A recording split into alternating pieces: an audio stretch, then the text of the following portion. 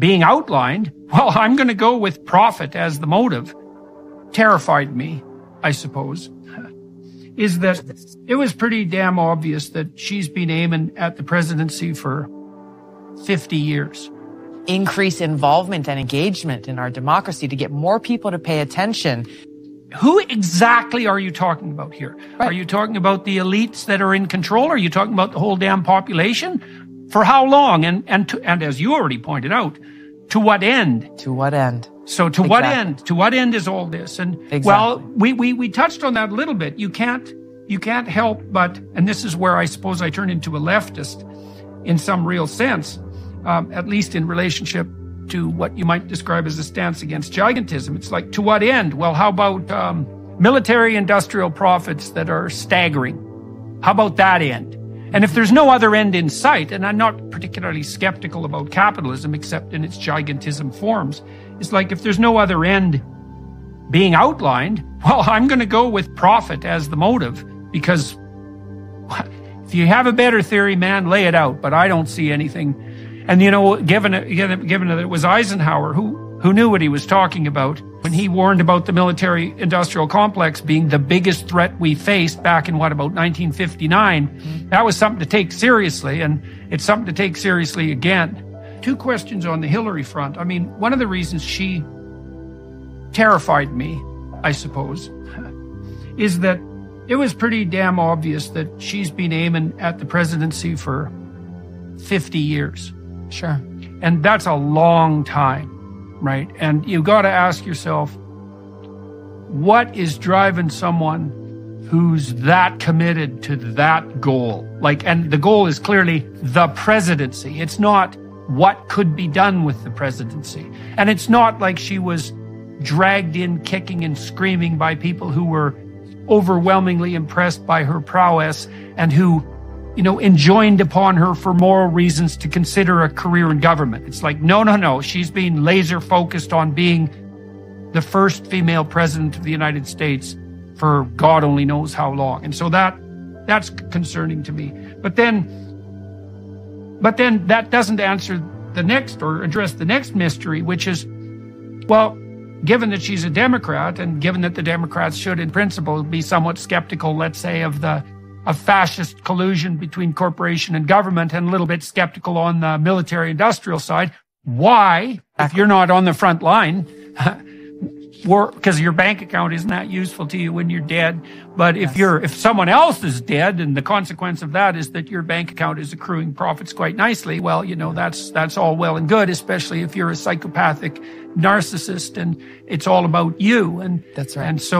And there's no shortage of that going around at the highest echelons of what would you call it, fascist collusion. And we're seeing that pretty much everywhere.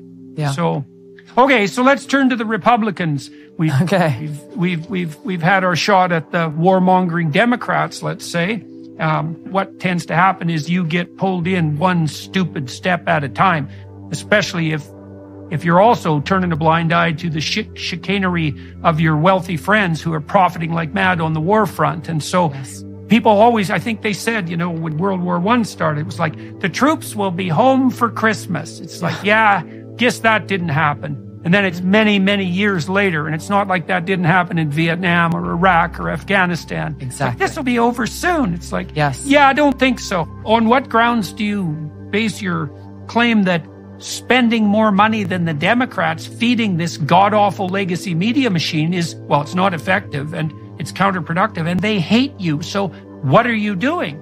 And so then what happens in Washington, it's very similar, is the parties devolve to the simplistic notion that those junior congressmen who can beat the drum most effectively to raise money are ipso facto the most loyal and competent. And that's all based on a whole misapprehension of, it's a measurement problem. It's like, the money you raise is not an indication of your competence. It's the same problem we were talking about with relationship to women in the military to begin with. I think it's especially true on the Democrat side, but it's also true on the Republican side. They're facing constant pressure from the powers that be, who are very entrenched, to do nothing but raise money for the damn party, even though they waste almost all of that, and to toe the bloody party line. And of course, you have to have a certain amount of party discipline or you don't have a party. You know, my experience with organizations and activists for that matter, is that the they turns out to be a very small number of people who are very well connected, who are continually maneuvering. And sometimes that's a consequence of their unbelievable competence. And sometimes it's a consequence of their unbelievable capacity to manipulate and capitalize on narcissism. And that's probably a problem in politics and entertainment and media more than anywhere else for obvious reasons.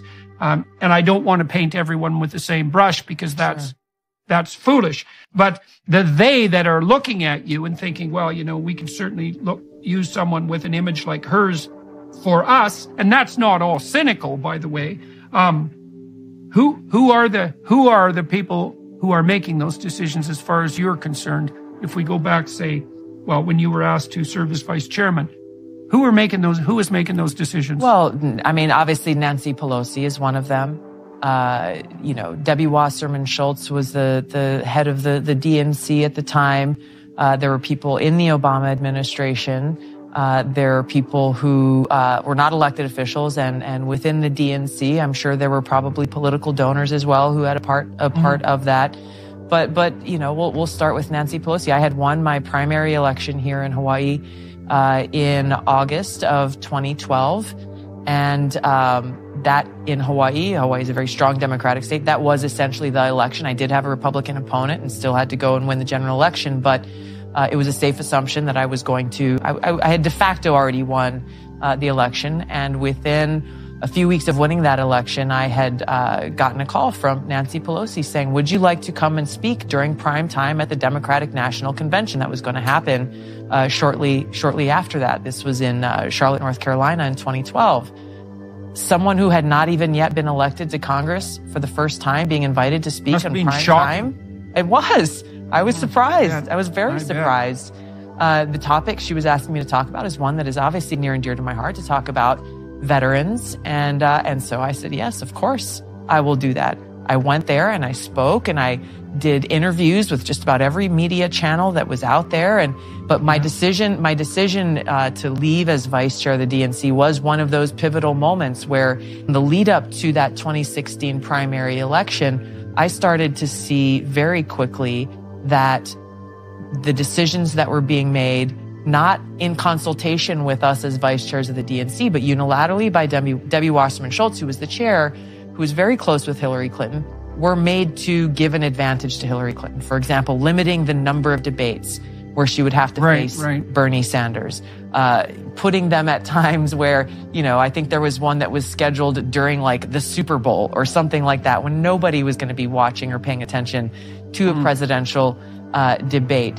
There were newly implemented rules that said any Democratic presidential candidate that participates in a debate that is not sanctioned by the DNC will be banned from participating in any future DNC debate. And for me, I'm just thinking, like, if our purpose and our cause is to increase involvement and engagement in our democracy, to get more people to pay attention, to learn more about these different candidates, to actually have a real dialogue about these important issues, why would you be punishing someone for going out and trying to engage in doing exactly that? Why would you be trying to limit the debate that the American people can be exposed to and involved with? And it was very clear why those decisions were made, to give an advantage to Hillary Clinton, who was designated as the one that the Democratic Party powers that be wanted to win that election. And so their lack of integrity, coupled with the fact that Hillary Clinton wanted to be our commander in chief,